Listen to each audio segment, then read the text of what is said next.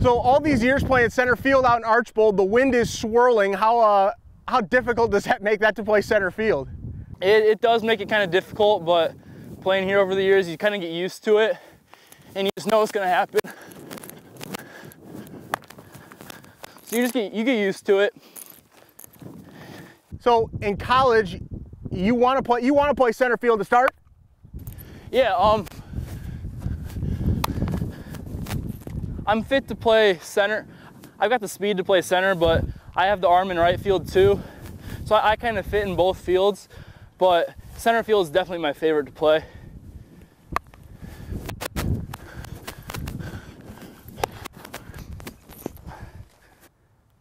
Why Ohio State? Why did Ohio State become the one that you wanted? I'm a Buckeye fan. It's always been my dream school. And just visiting down there, I fell in love with the coaching staff and the facilities and the school. So that just made it obvious to me. What's that like to know that you get to go to your dream school? Like that's pretty cool. Not everybody gets to go to the dream #1 school. It's awesome. It takes a lot of stress off your shoulders. As a kid, you're always thinking about that. And to have the actual opportunity to go there, it's pretty awesome. Losing your senior year at Archbold, how tough was that when you guys finally realized this wasn't going to happen? It was tough. I mean, I thought this team this year had something pretty special.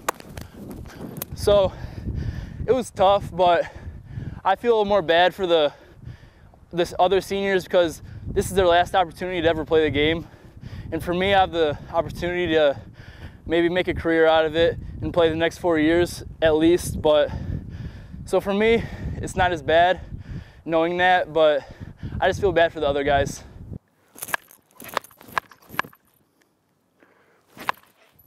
All right, where did the love for baseball start? I've been playing baseball since I was a little kid. Just growing up, my parents always took me to high school baseball games, mud hen games, and college games, and just watching that just really helped me see how fun it looked and just gave me a passion for the game. All right, the art of hitting. Who taught you how to hit? Up through high school, my dad was actually my hitting coach. So he taught me everything he knew, and we just utilized like YouTube and other hitting sources. But the last few years, Tom Runnels has been one of my hitting coaches, and Tyler Mitchell from PPA, and I work with them about once a week. So they've kind of been helping me out. But up until then, it's mainly just been my dad, just me and him. Tom's as good as it gets. Like, dude, think about it. Like, you're sitting here working, you get to work with a dude that was just literally sitting on major league benches for all these years with Carlos Gonzalez. Like, think of how ridiculous I know. That is. He's told me a lot of his stories about his career in the majors and then his coaching and managing after. So he's got some pretty cool stories to listen to. So every time I go work with him, it's just fun to listen to him talk. Oh, that was money. There we go. All right. I just want to make it clear, it took at least 15 pitches before he took me deep. There you go. Ball in the outer half. Going the opposite way.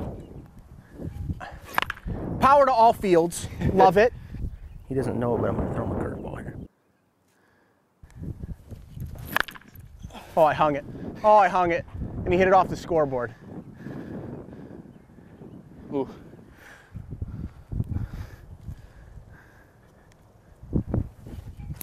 Ooh, got me. I got it, baby. Let's go.